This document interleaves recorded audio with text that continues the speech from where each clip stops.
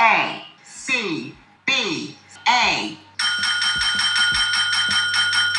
Yes, sir. We're officially back at it. This is Boog Nice coming at you with a quick nightly update. I am right off of the heels of the ACBA podcast this evening. We just wrapped up episode 118 or 119. It was a quick show, maybe just under 2 hours. So check that out when you have a chance, maybe while you're at work tomorrow or what have you. But I wanted to get something else up on the channel real quick. I actually had started to shoot something for Simple Sunday featuring Darth Vader, being that we just learned of the death of David Prowse this morning, who played Darth Vader in the original trilogy. Even though we know James Earl Jones voiced Darth Vader, the guy under the helmet in the suit was David Prowse. But yeah, I did end up actually going out yesterday. I probably still will shoot something for Darth Vader for sure, a tribute of some sort. But I did go out yesterday, and in my travels, I happened upon this little guy here. This is actually a Star Wars Mattel little miniature figure. This is actually Hot Wheels. And I have quite a few of these ships from Star Wars, from Hot Wheels, that I've shot in various scenes and what have you. But I saw this and I said, you know what, this would be great on that on my diorama that I have from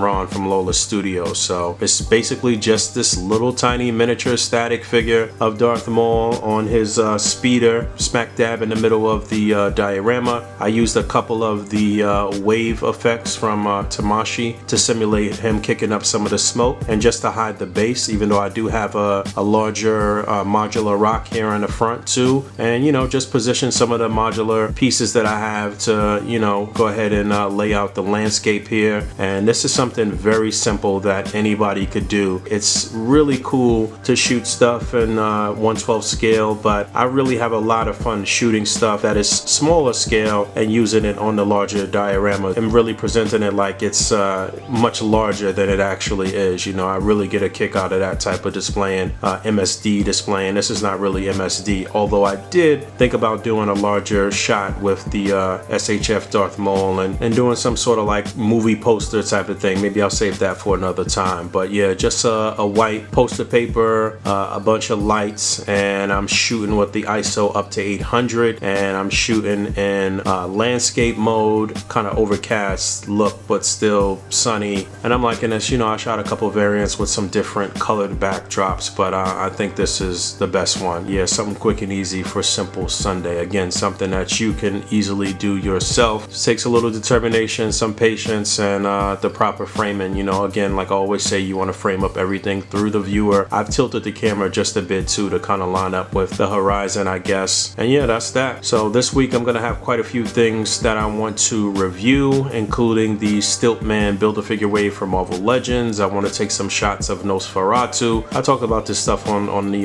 podcast an hour or so ago. So stay tuned for that stuff from me this week. And thanks for hanging out. As always, rate, comment, subscribe, hit the bell down there. And until next time, peace. They see me in the streets, they be like, yo, he nice, but that's on the low though. Be the cats with no dough, try to play me at my show. I pull out 4 foes and go up in their clothes.